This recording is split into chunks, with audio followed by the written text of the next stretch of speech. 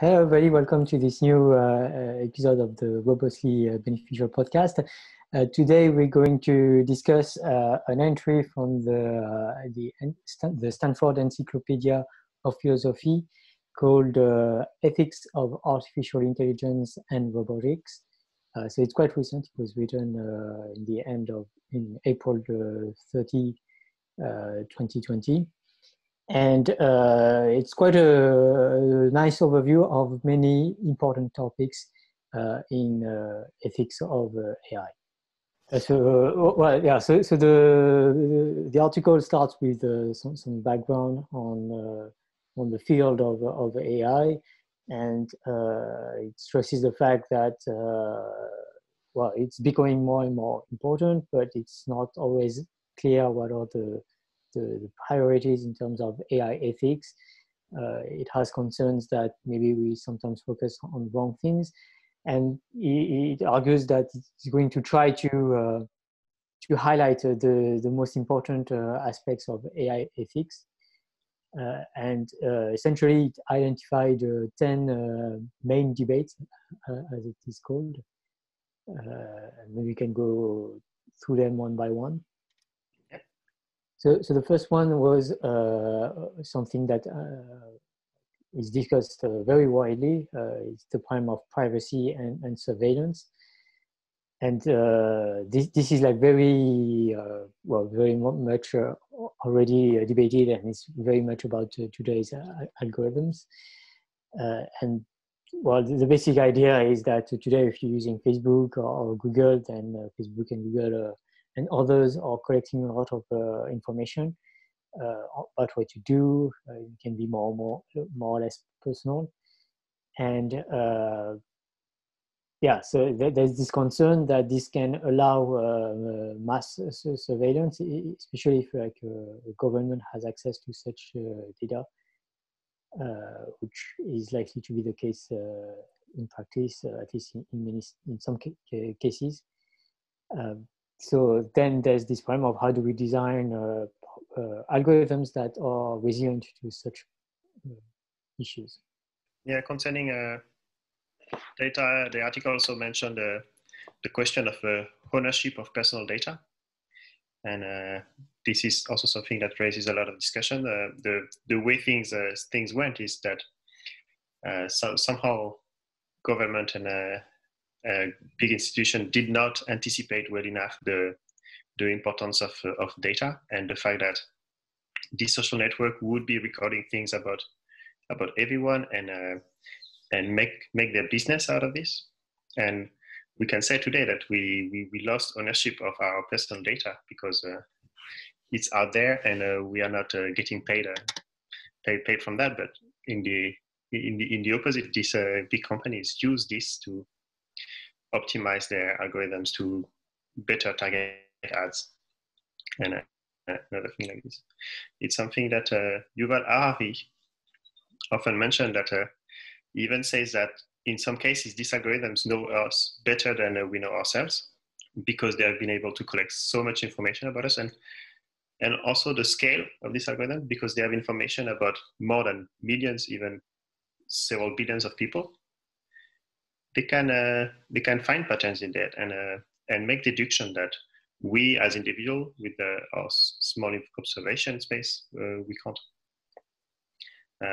He often says the example of the fact that the Coca-Cola company was aware that he was gay before he himself was aware, and he explained the example of what ad was targeted for him in that case.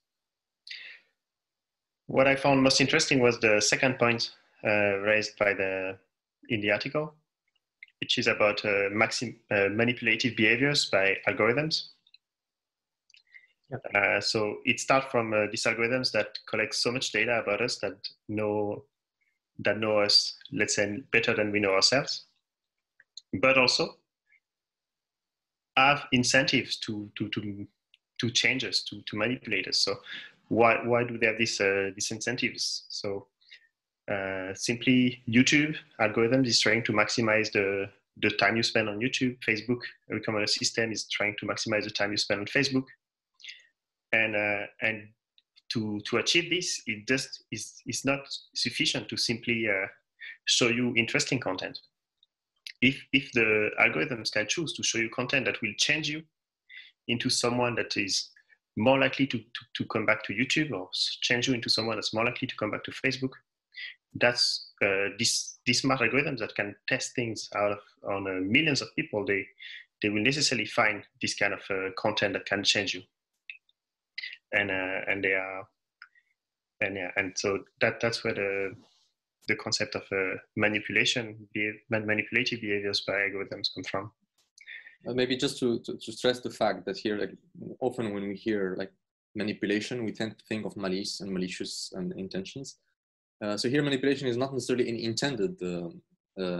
intended objective, but it's just inevitable. If I just put in on an objective function to maximize watch time, and the fastest way to maximize watch time is to put content that makes you come back more often and changes your own preferences, then the algorithm, without real intention, will manipulate you. Like, just like to put a caveat, because like most people, when they hear manipulation, they think of intentions. Yeah. Yeah. The first outcome of this is simply addictive content.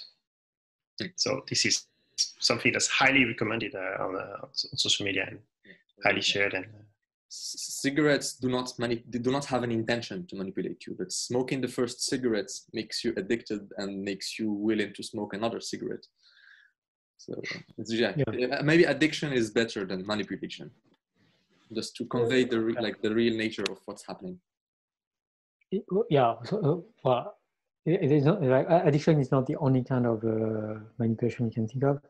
But yeah, if you think of the recommender systems themselves, well, the algorithm is not like trying to make sure you become an extremist or something like this. It's just trying to maximize engagement.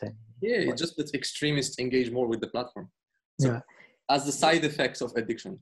Yeah, and I think it's important to keep in mind that many of the problems of algorithms are rather side effects than malicious intentions, or at least a lot of them are side effects and not malicious. The complexity of like the tree of all possible side effects is so complex and so intractable that maybe the most economic way of talking about them is just to say manipulation. Yeah. Another thing I wanted to raise is that like I feel like a lot of the words used in the entry, like privacy, surveillance, manipulation, are highly connoted. Like it feels like, for instance, that privacy is definitely good, surveillance is definitely bad, manipulation is definitely bad. We're going to talk afterwards about opacity and things like biases, but I think it's more complex than this. Like for instance, typically, if you can somehow better understand people' mental health conditions using this data, it has to be done well, and it's like very important that this is done very, very well. But there's also opportunities. Also, like you can provide more customized recommendations. Like the COVID situation also highlights the fact that, like in many countries, at least in France, like very contagious diseases have a special legal framing where you essentially have a duty to report that you are highly contagious if you are, and so there can be reasons. It's very touchy and has to be done well, and it's very, very hard. But there can be reason to protect most people to understand some of the important risks. In the case of like influencing people through algorithms, well, that's what we are doing right now. Like we're trying to influence you into thinking that AI ethics is important. So this is a kind of manipulation, or maybe we would rather call it education. But this can be also an impact. Like, for instance, Tristan Harris from your Undivided Attention podcast often talks about fighting climate change by recommending quality contents about climate change and raising awareness through recommender algorithms. So that would be a kind of manipulation that could be for something much more important, which is the future of climate and thus of mankind. Yeah, so clearly bad manipulation is bad, but it's not all clear that all sorts of like trying to influence people are bad. Yeah, it's not very clear what non-manipulation would be, because if you go on social medias and you see content, then it will change you. Maybe this content will make you stay the person you are without changing you. But this is one part of the platform. What the algorithm selects makes you like this, decides that you will not change, or decide that you will change in a certain way. So I would say as long as there is a content recommendation, we can. It's hard to define what non-manipulative content recommendation would be. Okay, good. Go on to the next point. Yep. So the next chapters in the article concern the question of biases, and it's something highly discussed concerning artificial intelligence. There were some cases. For example, the one we discussed was simply the case of what comes out when you research for the keyword CEO on a Google image. And a long time ago, it showed only photos of male CEO, and this was considered a important bias problem of the algorithms. Today, it's clearly fixed. Well, on but Google.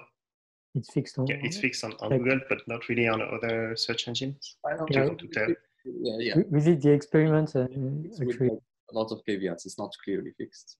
Yeah, it's not clearly fixed, and actually we did the experiment the other day, and well, I did the experiment from my laptop in private navigation mode, and well, if you search, when I search a female just CEO on Google, I did have like 20-30% of the female CEO images, but on other websites like Bing.com, DuckDuckGo, I tried Ecosia, Quant, things like this. No, there were only male CEOs images.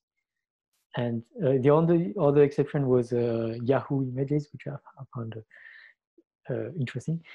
But yeah, it's not that clearly fixed, and it's quite hard to fix. And it's a famous example, so that's why Google fixed it. But maybe there are more subtle cases where it wasn't fixed. Yeah, I expect that this is a complicated problem to know all the areas in which these kind of things should be fixed. I'm pretty sure Google hasn't done it well enough already yet. Well enough.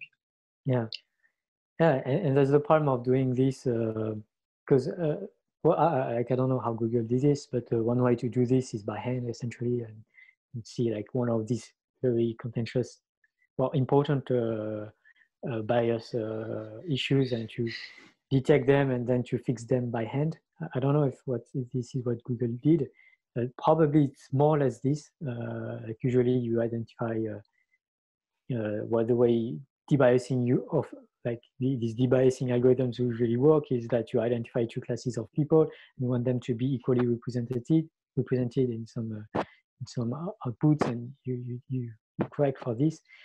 But this is usually done by hand, and it's a bit ad hoc, and there's no systematic way to do this. And this means that we can only debias the cases that we have been able to identify. And especially if by we mean humans, it's arguably quite limited. So I think just the research for more systematic debiasing should be done. And another thing we discussed is that I actually don't really like the word debiasing, because it suggests that there was a clear bias that that needed to be fixed, and then everything is solved. And in practice, like many of if you look at empirical data, the way the world is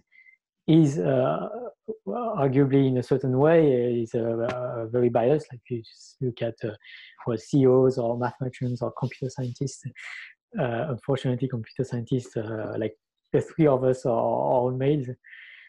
So it's very in a certain way, and probably what we want is, instead of representing how the world is, at least when people search for computer scientists on image Google, maybe we want to show them more something closer to what we would want the world to be like, and this would mean that we would be adding biases to the description of the world. And maybe that's something that we actually want. I think like we made a poll, and essentially everybody agrees that this is something that we should do, like among our reading group. So at least a lot of us want to actually bias the representation of the data in favor of a view of the world as we would want it to be, rather than how it currently is. Mm-hmm. What do you think of people saying that algorithms are not biased, but it's the training data that is biased?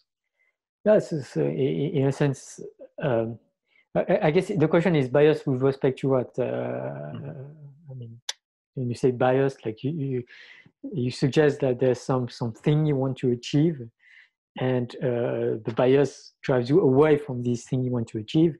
Now, the thing you want to achieve could be a description of the world, and in this case, you can have data that are biased with respect to the description of the world. That's probably what occurs whenever you go on social media, or when you read the media, that shows a biased view of how the world is. But arguably, with the example I gave, we even want to create a bias with respect to how the world is, towards how we think the world should be, or at least towards what we would consider as more desirable recommendations, and this would correspond to adding biases. Yeah, so quite similar to what we just said about manipulative behaviors, that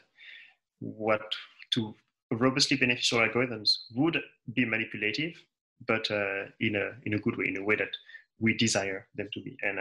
And same thing for recommendation engine or search engines. They should be biased in a direction that we find beneficial. Yeah, I think it raises like a more fundamental question, which is the question of what is an ethical decision or recommendation, more generally.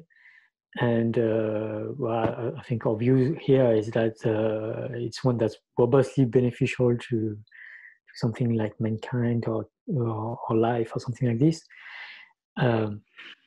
It's very hard to go into the details, but I think it's useful to keep this in mind as like there's a more fundamental terminal goal that we may have in mind, and then there are these more instrumental goals like transparency or debiasing when it's biased with respect to how the world is, or something like this. Like these are instrumental goals, but they are just part of what we really want, arguably. Okay. The next part in the article was concerning transparency, which is a topic we already talked about in previous episode of the podcast. The idea of transparency is that because these algorithms take a huge number of decisions, and as we have discussed so far, these decisions have ethical implications. It's completely crazy that these most influential algorithms are totally unknown to us, to the public, unknown to the government, unknown to most people, while they have such a large impact on us. And so requiring these algorithms to be more transparent in the way they are doing things is definitely an ethical question for our own good, for the good of everyone. These algorithms need to be made better, and if they are more transparent, we would somehow see the way they can fail and improve them. Yeah, that's the question. Yeah, I think well, we already discussed this a lot, but transparency has a lot of advantages. It can be verified, it can be audited, it can be corrected, it can be tested. Yeah, but again, we also raised concerns about the full transparency. Maybe it could enable malicious actors to more easily take advantage of the system. And I think the example of spam filters is an interesting one. I think that there's this needs to be thought through, and it's not that simple again. Yeah, we can refer to the previous podcast if you're interested in the topic. Okay. The next point in the article is something that we never talked about before. The question about robots. So personally, I don't find it to be a very interesting topic because I think this. So specifically talking about mostly humanoid robots or robots that you live with at home. I think it's something that because it's not extremely scalable, it won't happen soon, and it will take time. But maybe I'm wrong. In the article they mentioned two specific examples. The first one is care robots for elderly. This thing actually I know it's most likely coming. I know people doing research on developing these kind of robots. And the second example is the example of sex robots. While reading this part, I was mostly scared about the fact that this engagement we would have with robots that look more alive compared to simple screen of a laptop or screen of phones would simply increase even maybe what do you say? Would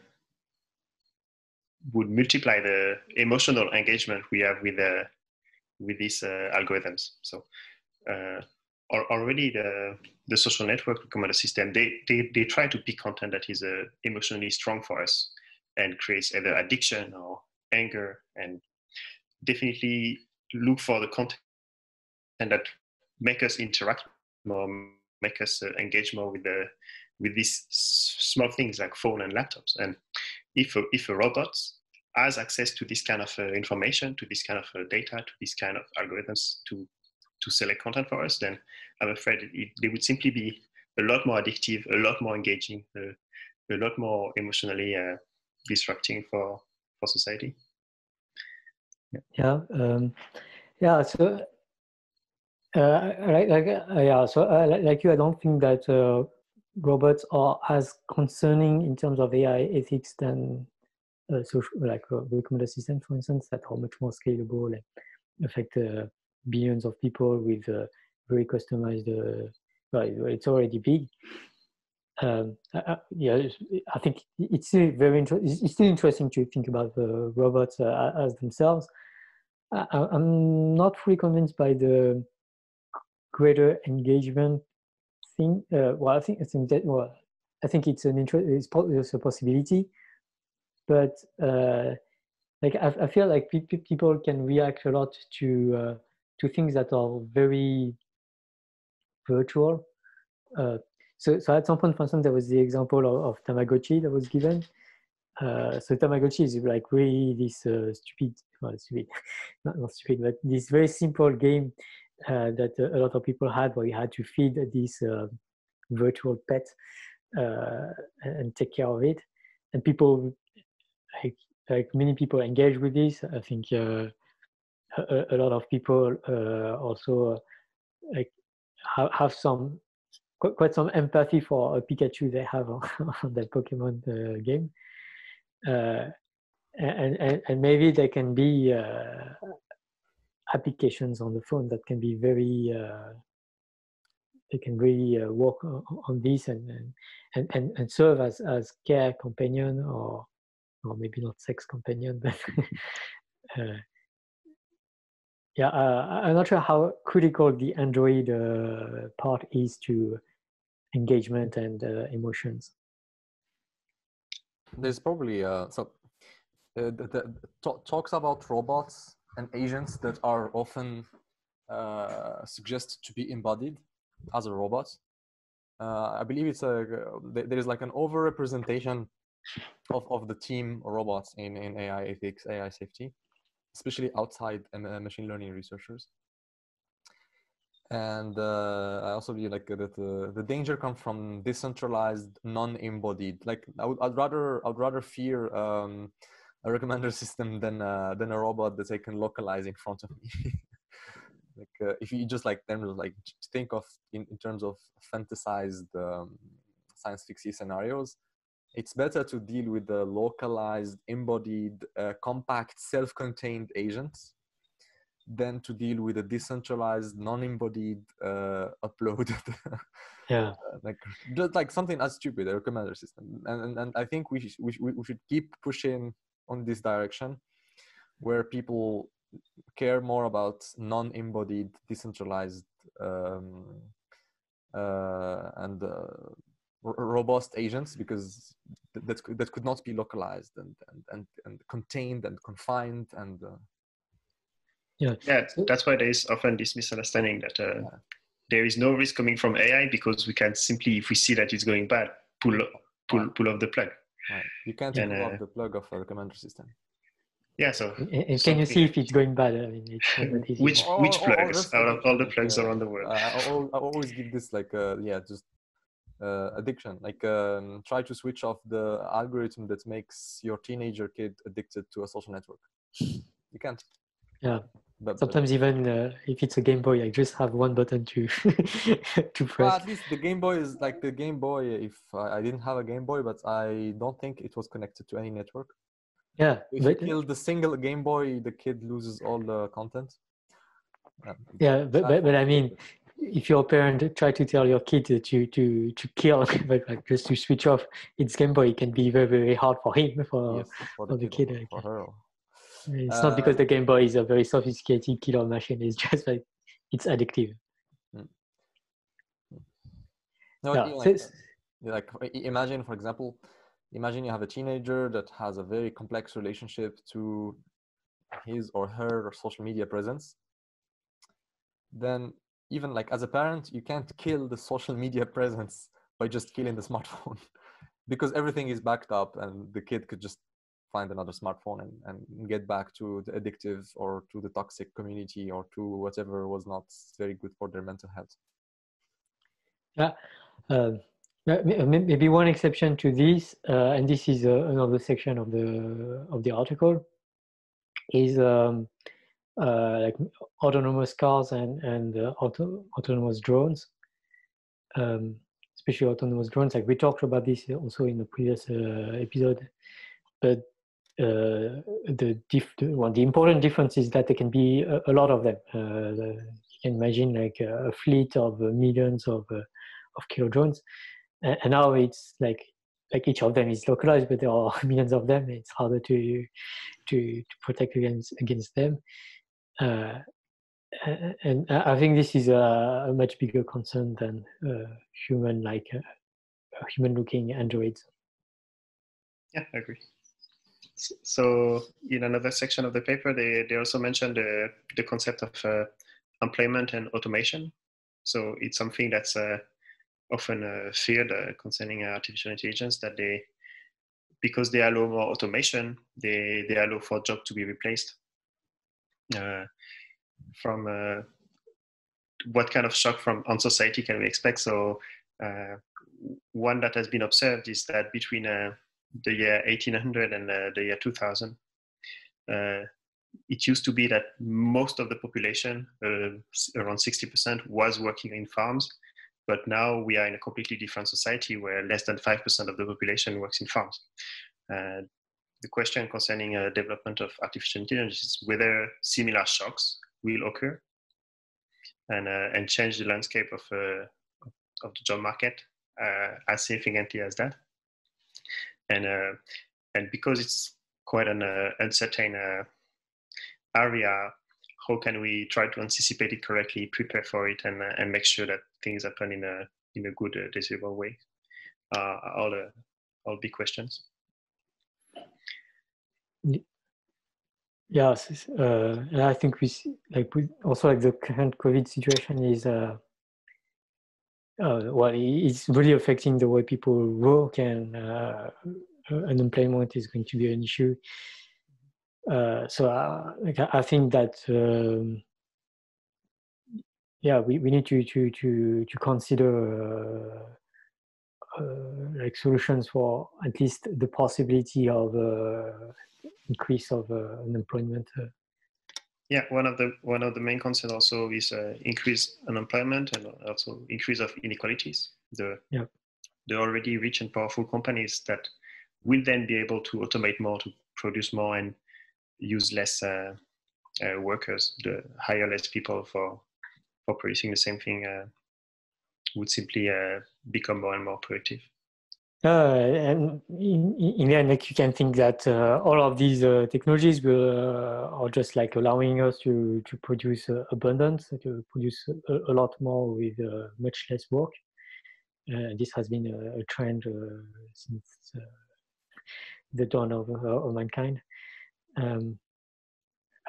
So we have all of these good things that are coming in, and yeah, maybe we should think of how to redistribute all of this wealth in the best possible way for the good of all of mankind. Yeah, this is definitely an important topic. So they mention in the article the what they call the age of leisure, which would be a time when we automate it sufficiently that most people don't need to work anymore, and everything from food, shelter to entertainment and leisure are all provided to everyone, no matter what you do.